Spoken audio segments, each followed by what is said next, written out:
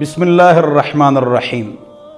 मेरे मुहतरम और मुकर्रम बुज़ुर्गों, दोस्तों और साथियों और मेरी काबिल एहतराम माओ और बहनों, ईमान के बाद सबसे पहले क़िरात, तजवीद इसका दर्जा है। लोग कहते हैं ईमान के बाद नमाज का दर्जा है। नहीं, ईमान के बाद, इस्लाम लाने के बाद सबसे पहले तजवीद और क़िरात का दर्जा है। हम इंग्लिश की स्पीच और स्पीक अंग्रेज़ों की तरह करते हैं। Doctor, colony, Europe, America, London, writing. तो इसी तरह कुरान की स्पीच और स्पीक अरब की तरह होगा। इक़राउल कुरान बिलहुनिल अरब व अस्वातिहा, कुरान पढ़ो अरब की आवाज़ों से और अरब के अंदाज़ों से। लिहाजा कुरान को सही पढ़िए। स्कूल के लिए 10 साल, कॉलेज के लिए 4 साल, यूनिवर्सिटी के लिए 4 और 6 साल। तो दिन के लिए सिर्फ और सिर्फ आप 2 घंटा कमरे में अलग बैठकर, हमने जो 7 क्लिप्स बनाए हुए हैं क़िरात और तजवीद के, तो आप उन क्लिप्स को सिर्फ और सिर्फ 2 घंटे दे दो। दिन को या रात को अलग करके साथ साथ पढ़ते जाएं, आपकी तिलावत ठीक हो जाएगी। रुब्ब क़ारिइन यक़रउल कुरान वल कुरान यलअनुहु, बहुत सारे कारी कुरान पढ़ते हैं लेकिन कुरान उन पर लानत कहता है। या गलत पढ़ते हैं या उसके मुताबिक अमल नहीं करते हैं। अल कुरान हुज्जतुल लका औ अलैक, कुरान आपके लिए दलील है, अमल करो, सही पढ़ो। या आपके खिलाफ दलील है, अमल नहीं करते हो, गलत पढ़ते हो। जिसने कोशिश कर ली, मेहनत कर ली, लेकिन कुरान ठीक नहीं हुआ और अटक अटक के पढ़ता है, उसको 2 अजर मिलते हैं। लेकिन जो मेहनत ही नहीं करता, स्कूल, कॉलेज, यूनिवर्सिटी, दफ्तर, दुकान, इसके लिए मेहनत करते हैं, तो हम दीन के लिए भी थोड़ी सी मेहनत करें। ये क़िरात और तजवीद तो कम से कम सीख लो। इलाके में एक आलिम का होना फ़र्ज़ किफ़ाया है, लेकिन हर मुसलमान मर्द, औरत, बालिग, उनके ऊपर इतना इल्म फ़र्ज़ है वो कि 24 घंटे की ज़िंदगी अल्लाह रब्बुल इज़्ज़त के अहकाम और नबी अलैहि सलाम के तरीक़े के मुताबिक गुजार दें। उसको मैंने आसानी के लिए 4 हिस्सों में तकसीम किया है। दिमाग का इल्म, ज़ुबान का इल्म, बदन का इल्म, दिल का इल्म। दिमाग का इल्म, दिमाग से शिर्क निकालो, इसमें तौहीद डालो और इसको समझो। और बदन का इल्म, ज़ुबान का इल्म, दिल का इल्म। ज़ुबान का इल्म क़िरात और तजवीद, ये वाजिब है। वरत्तिलिल कुरान तरतीला, कुरान पढ़ो तजवीद से, क़िरात से, सही तरीके से। ये वाजिब है, फ़र्ज़ है। मेरे हाथ पर 250 से ज़्यादा अफराद सिख, हिंदू, ईसाई, मुसलमान हो चुके हैं, चाइनीज़। तो मैं उनको सबसे पहले तजवीद के क्लिप्स देता हूँ। कुरान की तजवीद ठीक कर लीजिए, फिर नमाज है। तो दिमाग का इल्म, ज़ुबान का इल्म और बदन का इल्म। बदन का इल्म, मसाइल का इल्म, इस्तिंजा, तामीरास। इसके लिए बेहतरीन किताब हज़रत मौलाना डॉक्टर मुफ्ती अब्दुल वाहिद साहब की किताब है, मसाइल बिश्ती ज़ेवर। मसाइल बिश्ती ज़ेवर बड़ी अच्छी किताब है। उसमें जदीद, कदीम सारे मसाइल मौजूद हैं। दिल का इल्म, इस पर कोई नहीं बोलता। दिल का इल्म यानी इसके अंदर जो बुग़्ज़ है, हसद है, कीना है, बदगुमानी है, तकब्बुर है, उसको दबाना है। मोहब्बत है, उल्फत है, सब्र है, शुक्र है, आजिज़ी है, इनकिसारी है, उसको उजागर करना है। हम परेशान क्यों हैं? 3 काम करो, हंसते रहो, खुश रहो। ज़ुबान पाक, पेट पाक, नाड़ा पाक। ज़ुबान पाक गीबत, चुगली, गाली से, पेट पाक हराम से, नाड़ा पाक बदकारी से और गंदे मैसेजेस, इससे ही बचो। ज़ुबान पाक, पेट पाक, नाड़ा पाक। दिल को पाक करो, हर एक के ऊपर अच्छा गुमान करो। हम चाहते हैं हमारी कोई गीबत न करे तो खुद भी न करें। ہم چاہتے ہیں کہ سب ہم سے محبت سے ملے، تو ہم بھی سب سے محبت سے اور ہنسمکھی سے ملے۔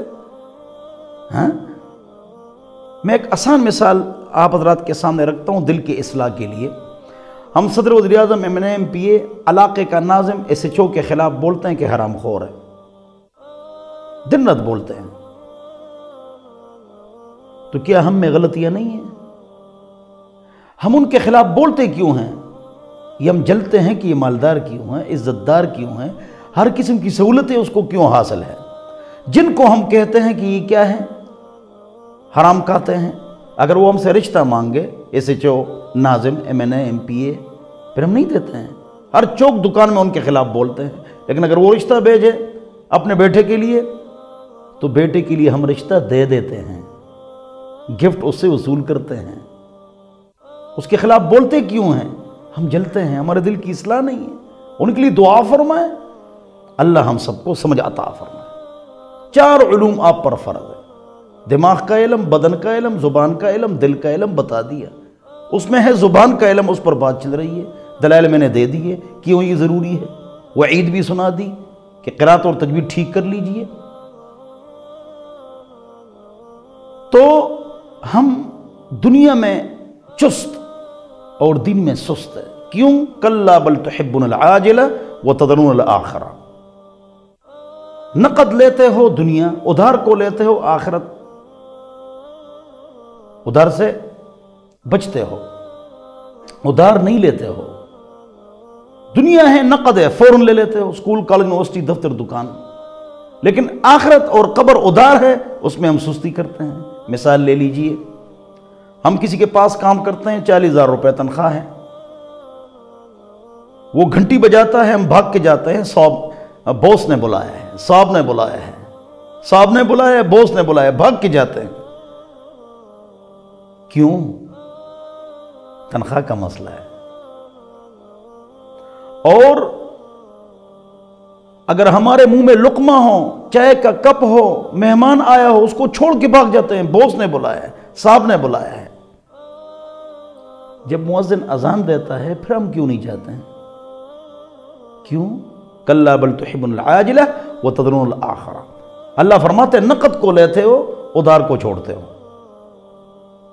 اسی طرح فلائٹ کے لیے، ایئرپورٹ کے لیے، ریلوے اسٹیشن کے لیے، رات کی ڈیوٹی کے لیے، رات کی شفٹ کے لیے، سبزی منڈی کے لیے ہم جاگتے ہیں رات کو، لیکن فجر کی نماز کے لیے تعویذیں مانگتے ہیں اور کہتے ہیں کہ ہم کو ایسا کوئی وظیفہ مولوی صاحب بتاؤ جس کی وجہ سے ہمارا کاروبار جو ہے نا کیا ہو جائے، مضبوط ہو جائے۔ اللہ ہم سب کو سمجھ عطا فرمائے، عقل عطا فرمائے، اور ہم جلدی جاگ جائیں، اس کے لیے وظیفہ ہم مانگتے ہیں، وظیفے مانگتے ہیں۔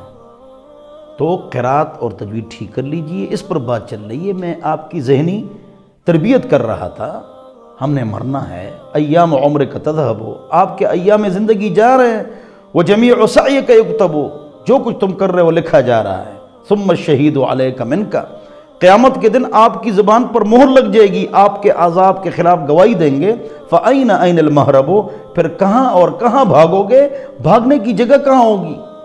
موت کی تیاری کرو، ہم مر جائیں گے، 3 دن لوگ روئیں گے، 10-20 دن کے بعد ٹی وی آن ہو جائے گا، ڈرامے فلمیں لوگ دیکھیں گے، ہم اکیلے پڑے ہوں گے، اس دن کے لیے تیاری کرو۔ تو قرات اور تجوید ٹھیک کر لیجئے، اور قرآن کو ٹھیک کر لیجئے، اور اللہ سے ڈریں کہ دنیا میں ہم کتنے چست اور دن میں کتنے سست ہیں۔ تو یہ تو ایک بات ہو گئی جو مکمل ہو گئی۔ دوسری بات، قرات اور تجوید کی اہمیت کے بعد اور فضیلت اور وعید کے بعد قرات اور تجوید کس کو کہتے ہیں؟ قرآن کو صحیح طریقے سے پڑھنا، مخارج کا بھی خیال کرنا، صفات کا بھی خیال کرنا۔ مخارج جمع مخرج کی، مخرج حرف نکلنے کی جگہ، حرف نکلنے کی جگہ، کہاں سے حرف نکلتا ہے، اور صفات صفت کی جمع ہے، حرف نرم ہے فا ذال یا سخت ہے جیم؟ صفات اور مخارج کا خیال کر کے صحیح طریقے سے قرآن پڑھنا، یہ مکمل کورس 6 سال کا ہے، چھوٹا کورس 2 سال کا ہے۔ لیکن آپ کم از کم 15-20 دن 2-2 گھنٹے ان 7 کلپس کو دے دو اور قرآن کی تجوید ٹھیک کر لو۔ جس طرح اس کی ویڈیو ہم بنا رہے ہیں، اسی طرح اس طرح ہم نے آڈیو کلپس بھی بنائے ہیں، وہ ہم سے آپ ہم سے مانگ لیں واٹس ایپ سے 0311 444 0006، ہم آپ کو واٹس ایپ سے بھیج دیں گے آڈیو کلپس 7۔ تجوید کس کو کہتے ہیں بتا دیا، اس کا اصلی معنی ہے قرآن کو خوبصورت کرنا، مزیدار کرنا۔ دیکھو، ایک ہے رائٹنگ اور ایک ہے رائٹنگ اور ایک ہے رائٹنگ، دونوں میں فرق ہے۔ تو اللہ ہم سب کو سمجھ عطا فرمائے، اللہ تعالی ہم سب کو سمجھ عطا فرمائے، عقل عطا فرمائے۔ تجوید ٹھیک کر لو۔ تجوید کی لغوی اور اصطلاحی تعریف میں نے آپ کے سامنے کر لی۔ آگے چلتے ہیں، حروف کی ادائیگی، یہ بڑا مسئلہ ہے، حروف صحیح طریقے سے ادا کرنا۔ الف کے اوپر نیچے کچھ نہیں ہے، زبر زیر پیش معکوف جزم، یہ الف ہے۔ لیکن اگر اس پر زبر زیر پیش آ گیا یا معکوف جزم تو یہ حمزہ ہے۔ اس کو بھی الف اور حمزہ، اس کا فرق آپ سمجھ لیجیے۔ ہاں، علماء جو قرات کے ماہر ہیں اور ماسٹر ہیں، تمہیں کتاب کے مطابق اس کو نہیں پڑھاؤں گا، میں نے عوام کا خیال کرنا ہے۔ اس میں اقلاب، ادغام، اظہار بالغنہ، بغیر غنہ، مد متصل، منفصل، اخفاء، یہ نہیں بتاؤں گا، لوگوں کو سمجھ میں بات نہیں آئے گی۔ میں نے عوام کی تلاوت ٹھیک کرنی ہے۔ لہذا سب سے پہلے مخارج ہے، اس کی اہمیت کیا ہے؟ جیسے الحمدللہ ہا ہے، الحمدللہ، تو اگر آپ نے چھوٹی ہا پڑھ لی نتنوں والی الحمدللہ، تو اس کا ترجمہ کیا ہے؟ تمام چھوٹی چیزیں اللہ کے لیے، اور یہ ہے الحمدللہ، تمام تعریفیں اللہ کے لیے۔ قلب دل، قلب کتا، بہت سارا فرق پڑ جاتا ہے۔ تو قرآن کو صحیح پڑھیں، اس کو سیکھیں، آسان ہے، سیکھ لیں، محنت کریں۔ تو پہلی بات یہ ہے کہ الف ب ت ث اس طرح آپ پڑھیں۔ الف بے تے سے یہ غلط ہے۔ اگر شروع سے قاری مسجدوں میں قرآن کی تجوید صحیح پڑھائیں، نورانی قاعدہ صحیح پڑھائیں، بچے کو پورا قرآن مکمل کرانا آپ کی ذمہ داری نہیں ہے۔ قاعدہ صحیح پڑھ لیا جائے، قرآن وہ خود پڑھتا ہے۔ اللہ ہم سب کو سمجھ عطا فرمائے۔ تو قرآن صحیح طریقے سے پڑھانا اور پڑھنا، حضور فرماتے ہیں سب سے اونچا آدمی، خیر والا آدمی، خیرکم من تعلم القرآن وعلمہ، تم میں سے بہترین آدمی وہ جو قرآن سیکھے اور سکھائے۔ سب کی تلاوت غلط ہے، 99% مستورات، 97% مرد، سب کی تلاوت غلط، تو کب سیکھیں گے؟ بہت زیادہ لوگ بہت دن کی باتیں کرتے ہیں، نام نہیں لیتے ہیں، اسکالر ہیں، قرات اور تجوید بھی غلط ہے، ایک آیت صحیح نہیں پڑھ سکتے، اور اتنی باتیں کرتے ہیں دین کی، فرائض واجبات ان کو یاد نہیں، انہیں پریپ اور کے جی ہم فیل ہیں، اور باتیں کرتے ہیں، دین کی باتیں کرتے ہیں۔ اللہ ہم سب کو سمجھ عطا فرمائے۔ تو قرآن کو صحیح طریقے سے پڑھنا، یہ آپ سیکھ لیں۔ الف ب ت ث، اب آپ لے لیں تا اور طا کو، تا طا، صراط الذین، طا طالب، तालिबुन नहीं, तालिबुन, तौलबा, तलबा नहीं, तौलबा। ठीक कर लीजिए, तो ता। इसी तरह हा गोल हा, और खौ जिसके ऊपर नुक्ता हो, और हा अल्हम्दु, अल्हम्दु।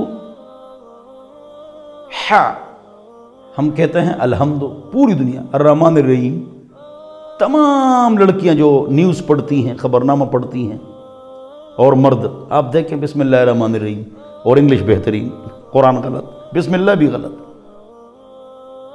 अर्रहमान अर्रहीम, रा हा, हा हा, खौ खौ, खालिब गालिब, खालिद गालिब, ये भी ठीक है, खालिद गालिब, ये ठीक है। मुंह को, होंठ को गोल मगोल नहीं करना, खालिद नहीं, खालिद गालिब, त तो। उसके बाद सीन और थ, जुबान का सिर ऊपर दांतों के साथ, सीन सीटी की आवाज, थ जुबान का सिर ऊपर दांतों के साथ, थ ذال, थ ذال, थ ذال। हम क्या करते हैं, सुम्मा ज़ालिका, सुम्मा ज़ालिका, ये गलत है, सुम्मा ज़ालिका, सुम्मा ज़ालिका, सुम्मा ज़ालिका, ज़ाल, थ त तो, सीन थ, ज़ाल, ज़ाल और थ में जुबान का सिर ऊपर दांतों के साथ, ज़ाल थ। ठीक हो गया। आगे चलिए, ज, रा ज, ज, सख्ती है उसमें, जीम की तरह, हरूफ शदीदा में से है। हम्स, जहर, रिख्वा, ये मैं नहीं बताऊंगा, आवाम के लिए मुश्किल है। अवामी अंदाज से, सीधे सादे अंदाज से आपको समझाऊंगा। सौद, सौद, सौदिकुन, हम सौद ठीक नहीं पढ़ते हैं तो कहते हैं सादिकुन, सादिकुन नहीं, सौदिकुन, कौफ, सौदिकुन, सौदक़ा, सौद, सौद, सौद, सौद, ठीक कर लो। दौद, गैरिल मग़दूबि अलैहिम, गैरिल मग़दूबि अलैहिम। दौद में बड़ी लड़ाइयाँ होती हैं। दौद जो है, सौद के बाद दौद, ये दाल की तरह है नहीं, वलद्दालिन गलत है। ये ज़्वा की तरह है, तो ज़्वा ना, वलद्दालिन ना, न दाल है न ज़्वा है, बल्कि उसके दरमियान है। दाल से नरम है, ज़्वा से सख्त है, लेकिन ज़्वा के करीब है, दाल के करीब नहीं है। अहले इल्म के लिए ये हुरूफ मुस्तालिया में से है। तो ज़्वा, तो के बाद ज़्वा, और सौद के बाद दौद, ये हुरूफ मुस्तालिया में से हैं, लेकिन दाल नहीं है। ये इल्मी बात मैंने कर ली। तो गैरिल मग़दूबे, दाल, ये भी गलत, मग़ज़ूबे, ज़्वा, ये भी गलत, बल्कि इसके दरमियान में, दाल से नरम, ज़्वा से सख्त, लेकिन ज़्वा के करीब है। अब किस तरह आपने पढ़ना है, देखो, जुबान की जो करवट है, इसको दाढ़ों के जड़ों में ले जाना है। मग़दूबी, मग़दूबी, दौद, दाढ़ों के जड़ों में, मग़दूबी अलैहिम, वलद, वलद, वलद, दालम नहीं, दाल पढ़ना गलत है, नमाज टूट जाती है। ज़ौ भी नहीं है, वलद ज़ौ, ये भी नहीं है। दाल से नरम, ज़्वा से सख्त, उसके दरमियान में, ज़्वा से थोड़ा सा करीब है। वलद, वलद्दालीन,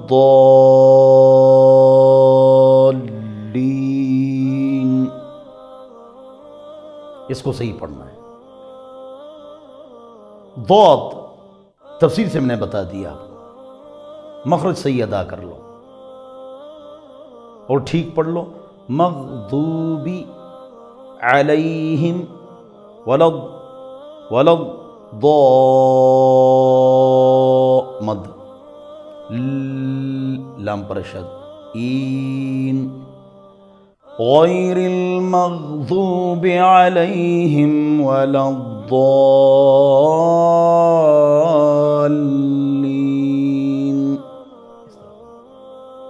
ضاد بتا دیا، صاد بتا دیا، طا وہ بھی بتا دیا، عین عالمین. الحمد للہ رب العالمین. عین عین عین عین عالمین. الحمد للہ رب العالمین. الرحمن الرحیم. را را را اور اللہ کا نام، را اور اللہ کا نام، اس پر زبر یا پیش ہو موٹا کر کے پڑھنا ہے. را رو. اللہ اللہ اللہ اللہ. لیکن اگر زیر ہو تو باریک پڑھنا ہے. للہ للہ باریک پڑھنا ہے. اور اس طرح ری ری باریک پڑھنا ہے، زیر ہو ری، اور زبر اور پیش ہو را رو. اللہ علیہ اللہ اللہ. اللہ نہیں، اللہ نہیں، اللہ اللہ یہ بھی غلط ہے، اللہ یہ بھی غلط ہے. اللہ اللہ اللہ اللہ موٹا کر کے. تفخیم ترقیق کا قاعدہ ہے، لیکن عوام کو نہیں بتاؤں گا، پریشان ہو جاتے ہیں.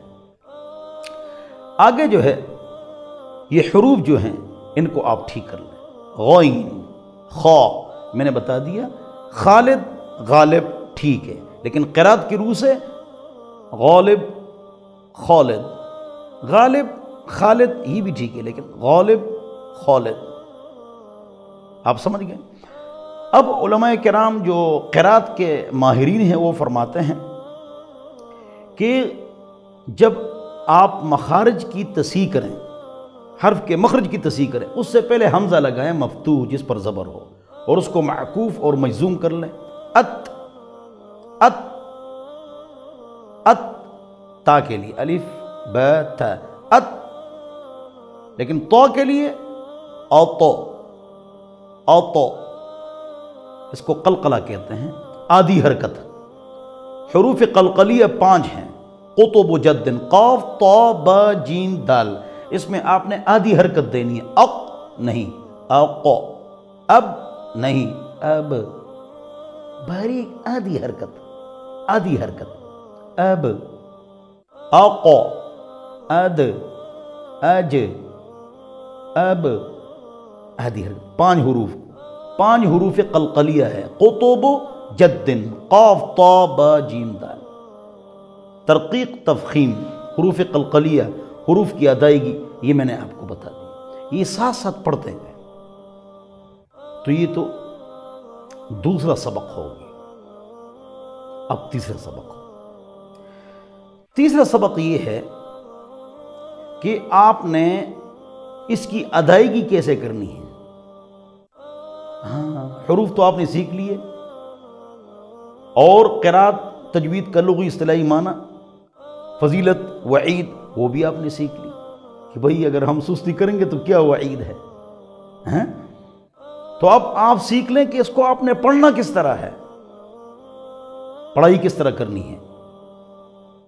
تو اس کا آپ خیال کریں. آپ سمجھ لیجئے، حمزہ اور عین الگ. اعوذ اعوذ ہم کیا کرتے ہیں، اس طرح پڑھتے ہیں. دیکھو اعوذ تو عین تو نہیں پڑھا، اعوذ تو عین پڑھ لی، حمزہ نہیں پڑھا.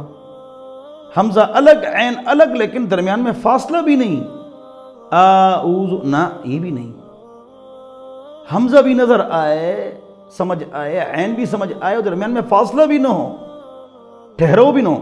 اعوذ اعو یہ بھی غلط ہے، او یہ بھی غلط ہے، او یہ بھی غلط ہے. حمزہ الگ عین الگ اور بالکل ساتھ. اعوذ ذال زبان کسر اوپر دانتوں کے ساتھ. اعوذ باللہ من الشیطان الرجیم، یہ ایک آدمی صحیح پڑھے؟ نہیں، لاکھ میں ایک آدمی ہوگا۔ اور سیکھ سکتے ہیں 15 دن میں قرات اور تجوید ضروری، لیکن سیکھتے نہیں۔ اعوذ، ذال زبان کا سرا اوپر دانتوں کے ساتھ، اعوذ اعوذ باللہ من الشیطان الرجیم، را، یہ سب کچھ میں نے پڑھا دیا آپ کو۔ اعوذ باللہ من الشیطان الرجیم،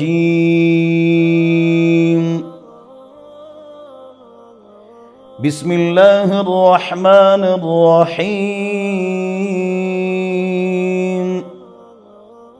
بسم اللہ یہ مجہول ہے، بسم اللہ، بسم اللہ الرحمن الرحیم۔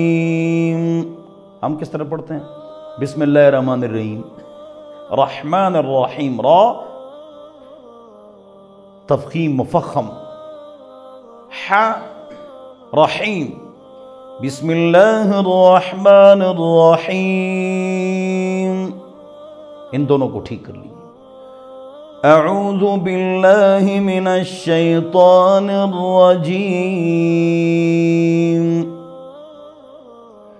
بسم اللہ الرحمن الرحیم۔ اعوذ باللہ من الشیطان، طا رجیم، را، بسم اللہ الرحمن الرحیم، راح۔ آپ اعوذ باللہ بسم اللہ ٹھیک کر لینا، آپ کی تلاوت ٹھیک ہو جائے گی۔ سب سے پہلی سیڑھی حروف کی ادائیگی صحیح، مخارج سیکھنا، اور اس کو پھر فٹ کرنا اور سٹ کرنا، اور قاری کے ساتھ بیٹھ جاؤ آخر میں، یہ سیکھ کر۔ اس کے ساتھ اب آپ ملا لیجئے سبحانک اللہم، تو با پر سبحانک اللہم نہیں، سب قلقلہ ہے نا، سبحانک اللہم، ح سبحانک اللہم نہیں، کاللہم کاللہم، سبحانک اللہم وبحمدک وتبارک اسمک وتعالی جدک، جدک تعالی وتعالی ولا الہ غیرک، سبحانک اللہم وبحمدک وتبارک اسمک وتعالی جدک ولا الہ غیرک۔ اعوذ باللہ من الشیطان الرجیم، بسم اللہ الرحمن الرحیم، الحمد للہ رب العالمین، عالمین، الرحمن الرحیم، را، مالک یوم الدین، ایاک نعبد و ایاک نستعین، ایاک غلط ہے، یا پر شد ہے، اور حمزہ ایاک غلط ہے، حمزہ ایاک نعبد و ایاک نستعین، اہدنا الصراط المستقیم، اہد غلط ہے، دو مجہول ہے، اس کے اندر اہدنا الصراط المستقیم، صراط تین چیزیں ہیں، صاد را طا، اہدنا الصراط المستقیم، اہدنا الصراط المستقیم، قاف مستقیم، مستقیم نہیں، قاف، صراط الذین، یہاں چار باتیں ہیں۔ نمبر ایک، صاد، صرا، آگے را، آگے طا، آگے ذال زبان کا سر اوپر دانتوں کے ساتھ، ذال صراط الذین، اس پر 1 گھنٹہ آپ کا لگے گا۔ میں جلدی پڑھتا ہوں تو مجھے آتا ہے، لیکن آپ سیکھیں گے تو 1 گھنٹہ صراط الذین پر آپ کو صرف کرنا پڑے گا۔ صراط الذین انعمت علیہم، عین انعمت علیہم، صاد را طا ذال، صراط الذین انعمت علیہم غیر المغضوب علیہم ولا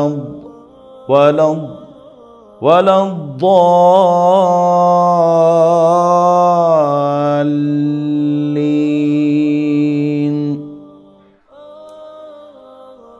غیر المغضوب علیہم ولا الضالین،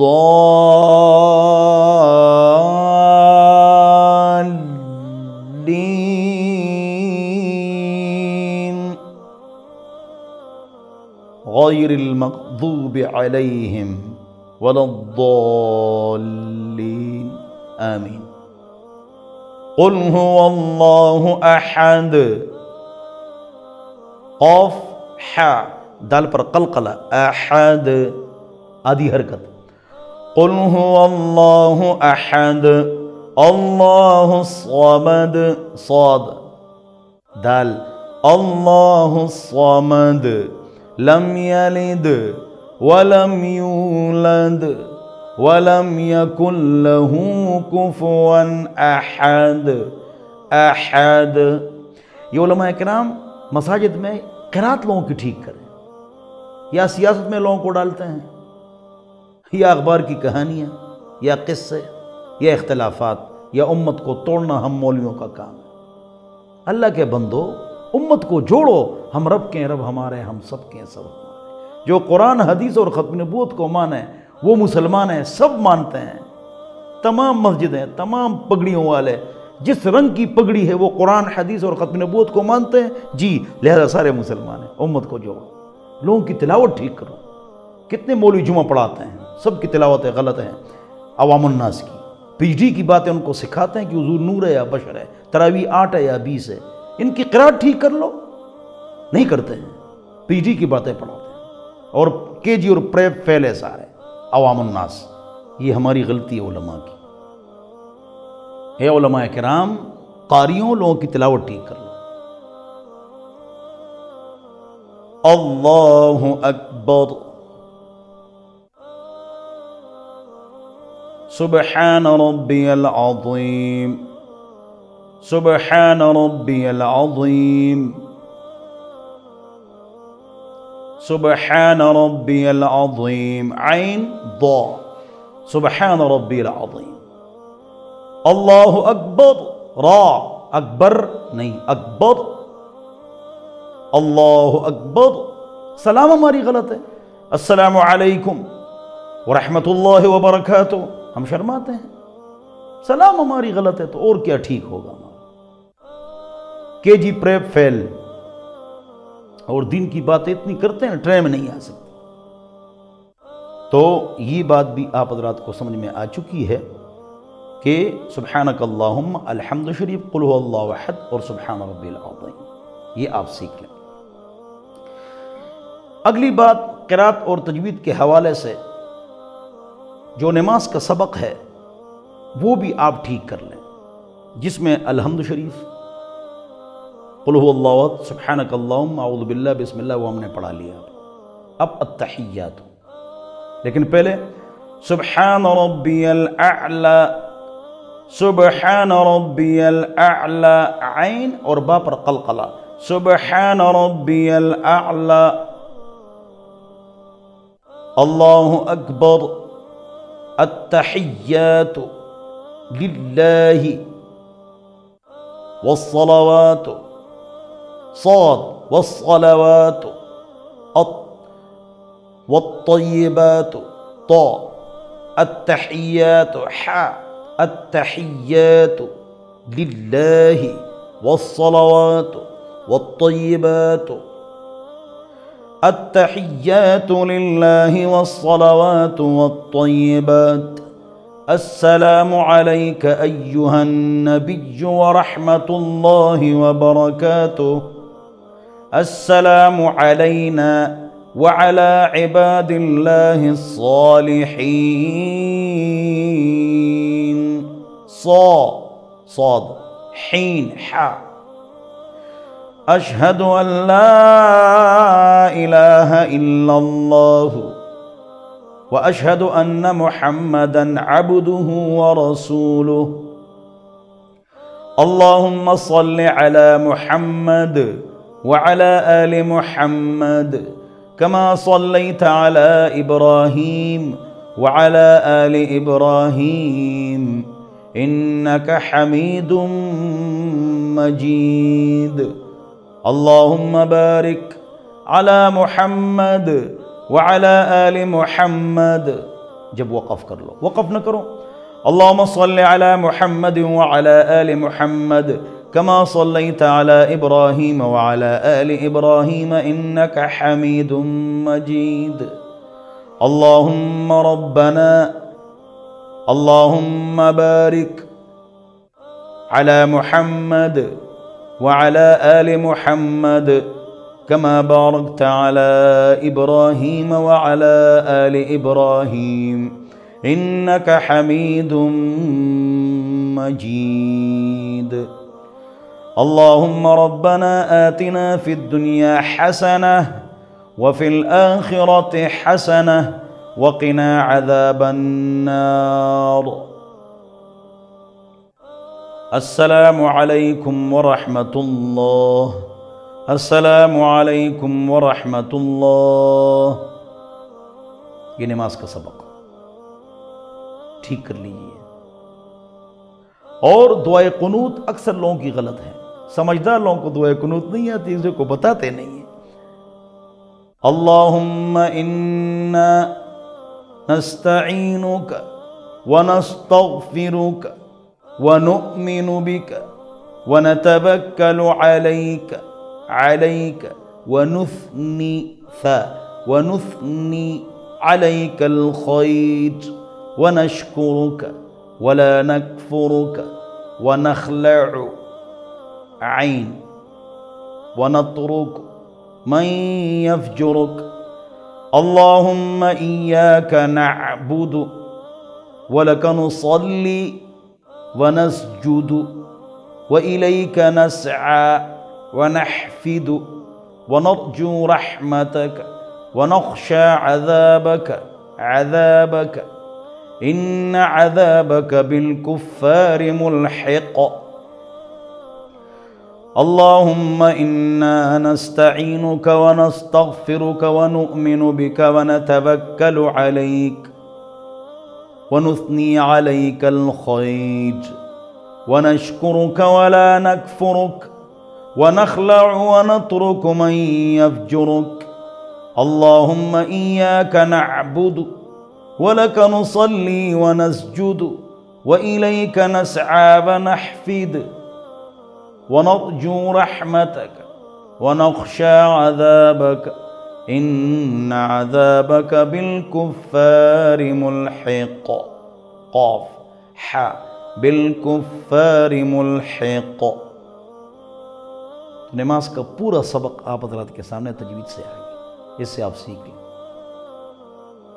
آگے 10 صورتیں ہیں، تو اس سے پہلے ایک قاعدہ سن لیجئے.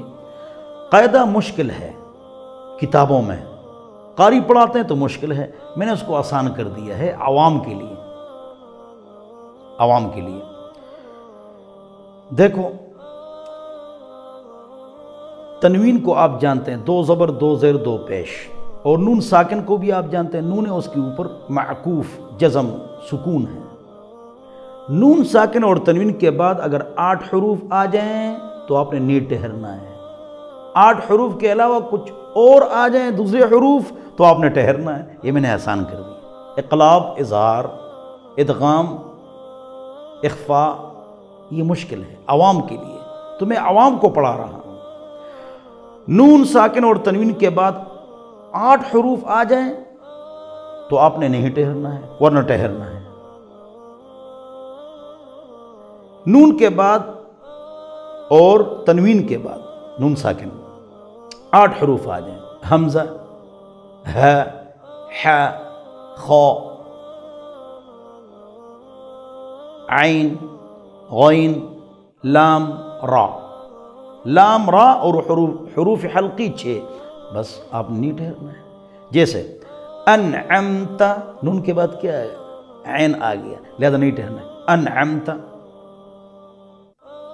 من خوف، نون کے بعد خا، نہیں ٹھہرنا، من خوف۔ انعمت۔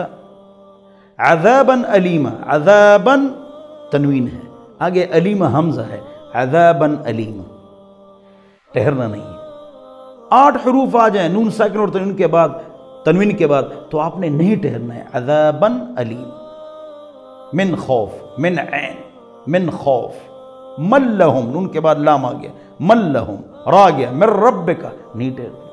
اس کے علاوہ حروف آ جائے تو آپ نے ٹھہرنا ہے۔ مثال سن لیجئے، نون کے بعد قاف، من قبل، من قبل نہیں ٹھہرے، یہ بھی غلط ہے، ٹھہر جاؤ۔ اب ٹھہرنے کی 2 قسمیں، غلط ایک ٹھیک ہے۔ غلط من قبل یہ غلط ہے، بلکہ نون کو یہاں پر کیا کرنا ہے؟ مخفی کرنا ہے، اخفاء، چھپانا ہے۔ جیسے کنواں، دانت، ہونٹ، اونٹ، اس میں نون ہے لیکن چھپا ہوا ہے۔ اس طرح یہاں پر من قبل، من قبل، من جوع، من جوع، من جوع یہ بھی غلط ہے، من جوع، یا من جوع یہ بھی غلط ہے، ان کو آپ نے ظاہر کیا۔ ٹیرے، من جوع یہ بھی غلط ہے، ان کو ظاہر کر دیا اگر جس کو چھپانا ہے۔ اور من جوع یہ بھی غلط ہے، من جوع، من قبل، من بعد۔ اب یہ قاعدہ جو ہے نا 10 صورتوں میں فٹ کرنا ہے، 10 صورتوں میں اس کو فٹ اور سیٹ کرنا ہے۔ تو آخری 2 صورتیں قرآن کی معوذتین، معوذتین، ٹھیک کرو الفاظ۔ قل اعوذ برب الفلق، قاف قلقلہ، فلق نہیں، فلق۔ قل اعوذ برب الفلق، قاف حمزہ الگ، عین الگ۔ قل اعوذ برب الفلق من شر ما خلق ومن شر غاسق اذا وقب، وقب، قاف، با، قلقلہ، من شر، نون کے بعد شین ہے، من شر،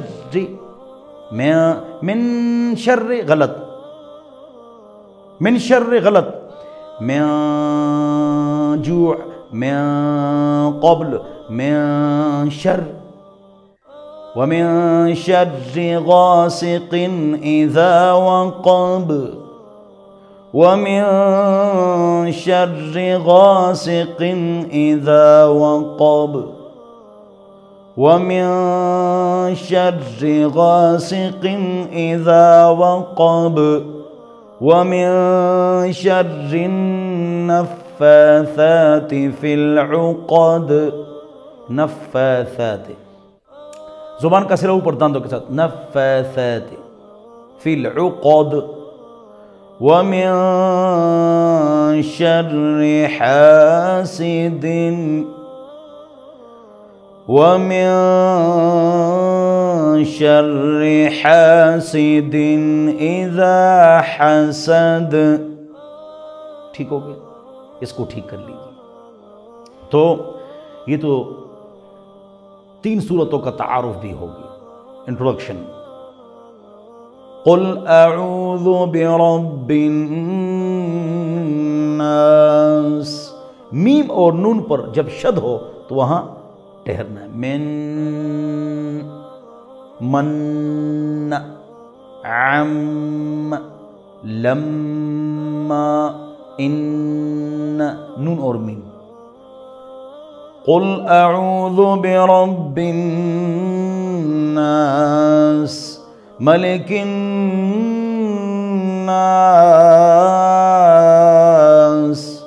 إله الناس من شر الوسواس الخناس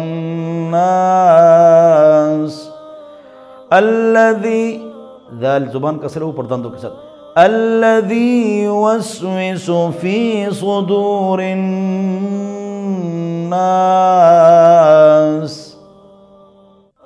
من الجنة والناس.